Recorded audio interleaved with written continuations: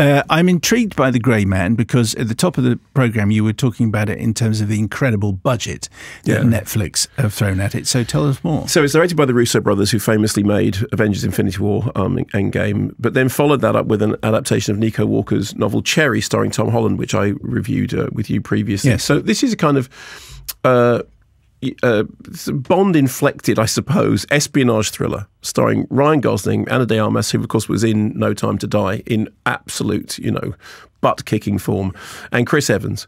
So you can see all the connections. Based on a novel by Mark Greaney, which I haven't read. Are you familiar with the Grey Man novels? No. Okay, fine. So it opens in cinemas today and Netflix on the 22nd. It is reportedly their most expensive production in the region of $200 million, and designed, I presume, as a franchise starter. So Ryan Gosling is a convict to whom Billy Bob Thornton offers sentence commutation for work for the CIA. He says, "You will be part of an elite unit.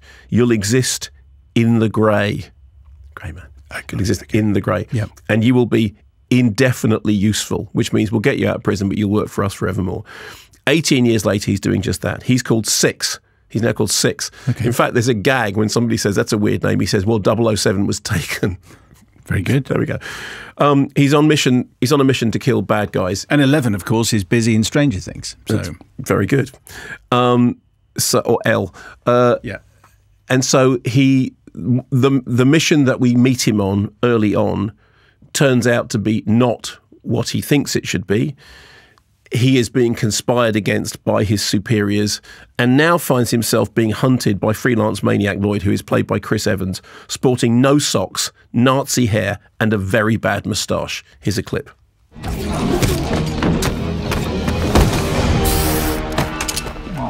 man. Hey, Sunshine. You must be Lloyd. What gave it away? The white pants, the trash stash. It leans Lloyd. Where's the drive? Got it here somewhere. It's just hard to see. Is that it? Ballsy.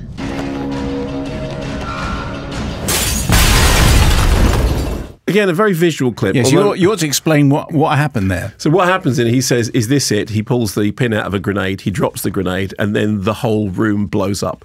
And I have to say, that happens quite a lot in the film.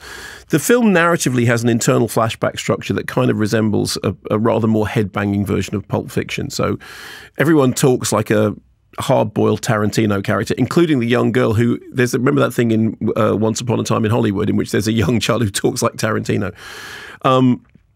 It's full of kind of cod hard-boiled slang. You've got to get loud, means got to do the job. If you like breathing, you might want to fix this. Hit that meatball like a train. And my favourite, you want to make an omelette, you got to kill some people. Okay, it's not quite the version that my mum told me, as I remember. Exactly. There are also kind of, knowing sarky references to Schopenhauer. And Gosling's character chews gum or chews a toothpick because this is, it's the kind of hard-boiled cliche stuff. Visually, it reminded me, and not necessarily in a good way, of Michael Bay's Ambulance. You remember all the drone stuff in Ambulance? Yeah, it didn't matter if amount. two people were standing next to each other having a conversation in the street. We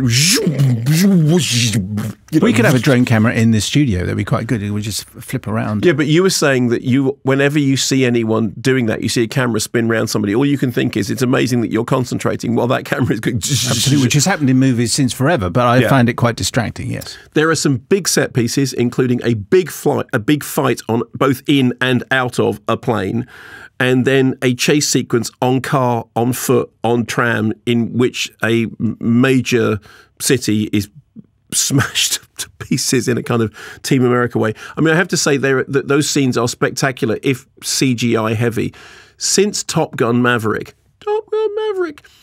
I think we've all become more conscious of CG, because there is the thing about the physicality. Mm-hmm. Whatever else you think of Top Gun Maverick, the physicality is very, very physical. There's also, this is a kind of example of how cranked up to 11 it is. Early on, there's a fight sequence with two people beating 7 bells out of each other in the middle of a fireworks display.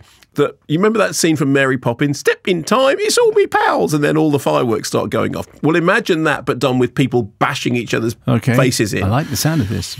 Ana de Armas is terrific and is really turning into kind of the action hero, the high watermark.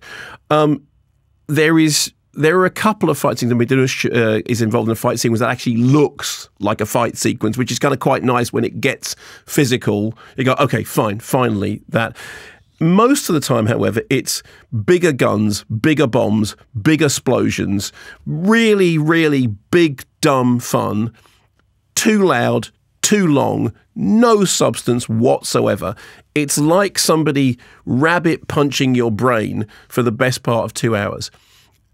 And there's a certain enjoyability in that. I mean, if what you want to do is literally, that old phrase about leave your brain at the door, well, bring your brain with you and let it get kicked around for however many rounds it is.